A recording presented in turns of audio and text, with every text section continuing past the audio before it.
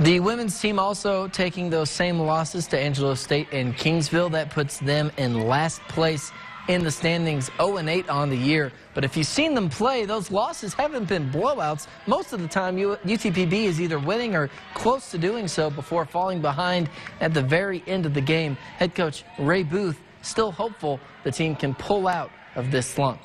I mean, we've got to keep going. We've got 12 left.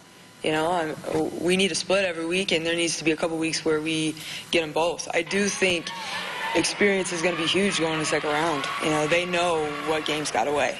And so I think once we get one, we'll be okay. We just need to get it done.